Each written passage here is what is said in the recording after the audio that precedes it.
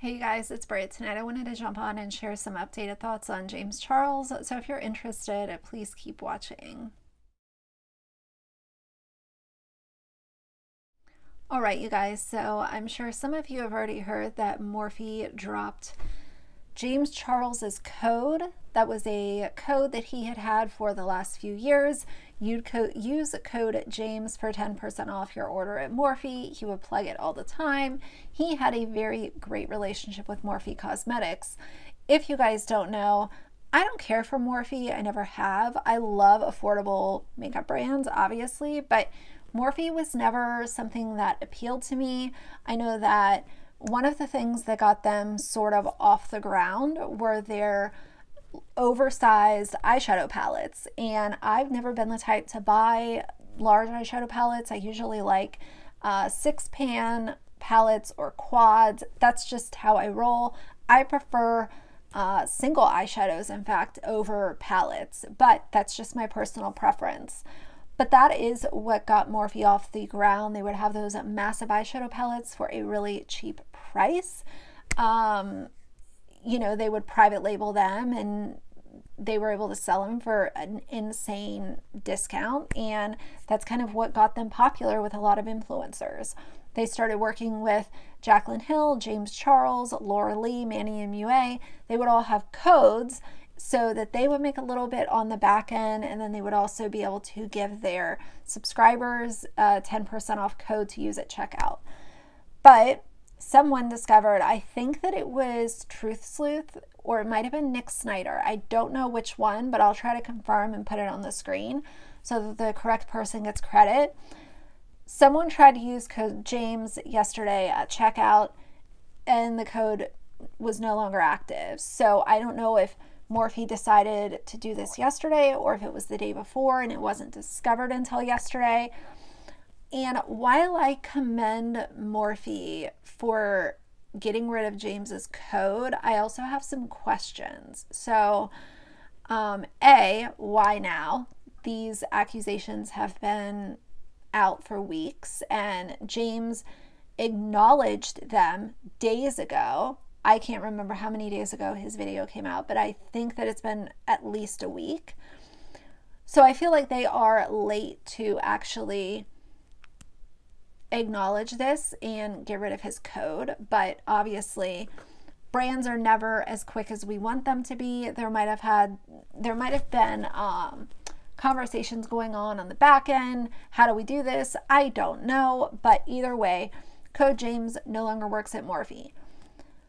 I commend them for doing that. I think that it's a small step in the right direction. However, they are still selling James's eyeshadow palette, his Morphe collab.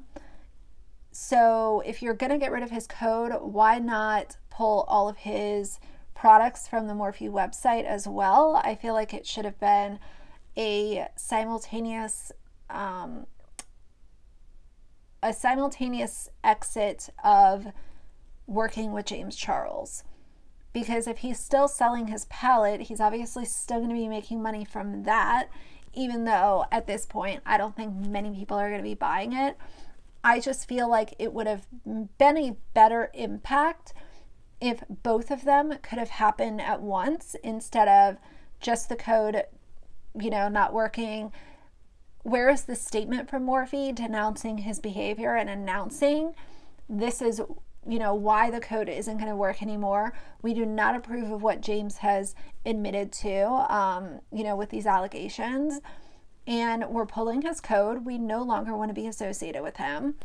So I do wonder about that. It sort of seems like this little quiet thing that they did just because they were getting a lot of heat from the beauty community and customers as a whole.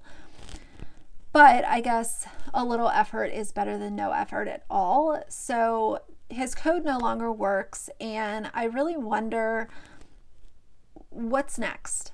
What's going to be next? Because for all of this to come out and James acknowledging the accusations and admitting to at least two of the interactions, I think the survivor count is up to 16 now. I'll correct myself if I'm wrong, but I think that it's up to 16, which is so sad, but also insane at the same time. So what's going to be next? Why isn't YouTube demonetizing his channel? What about other brands that he has codes with? When are they going to pull, their code for him to collect money on the back end? What is next? And I realize that a lot of these things cannot move at a fast pace. I also believe that YouTube can move very quickly on things that they want to move quickly. So if this was a priority for them to make a statement and show people we no longer support James Charles because of his actions, they could make that happen. Let's be honest. I know a lot of people have also expressed a lot of,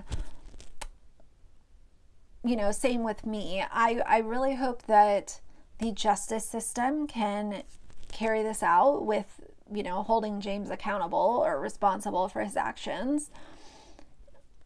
The second half of that, though, is we don't know if his survivors want to come forward. And nobody can force them to come forward. Nobody can pressure them to. This is their story, and they have to tell it when they are ready to tell it. So as much as I really want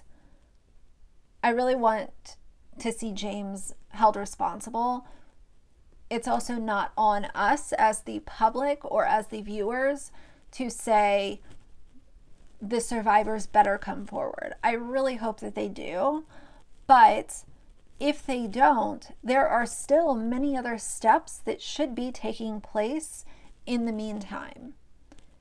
First and foremost, it should definitely be YouTube demonetizing his channel.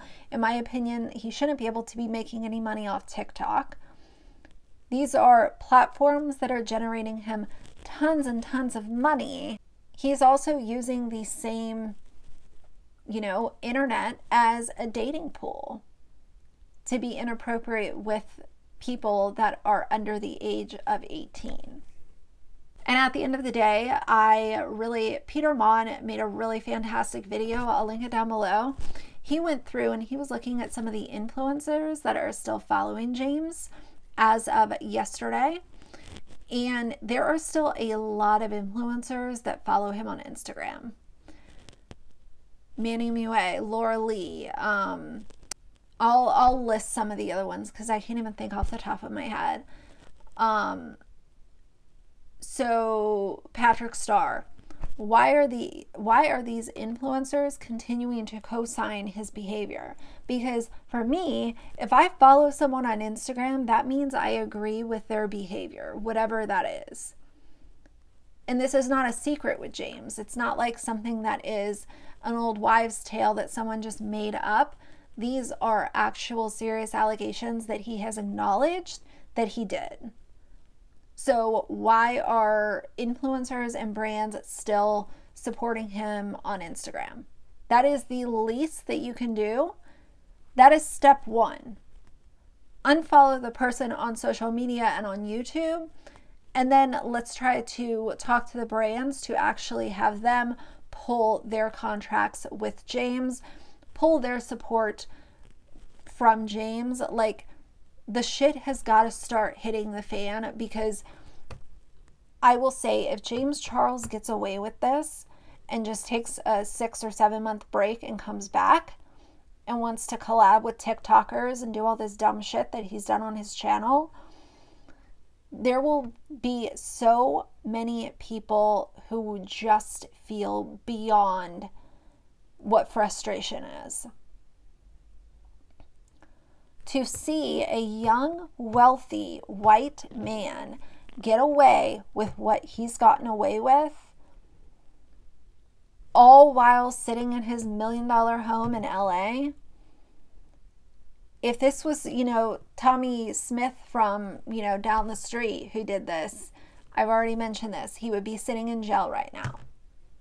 Not in his mansion in Calabasas, kicking his feet up and just hoping that it all goes by.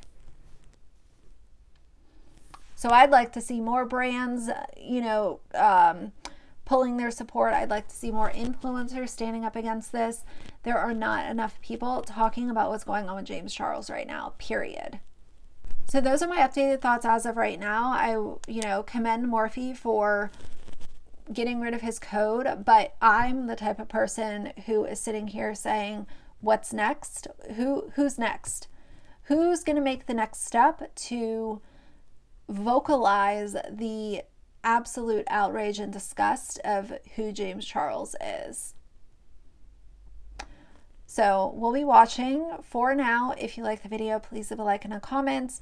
And if you'd like to see more from me in the future, please subscribe. I'll see you guys soon. Bye.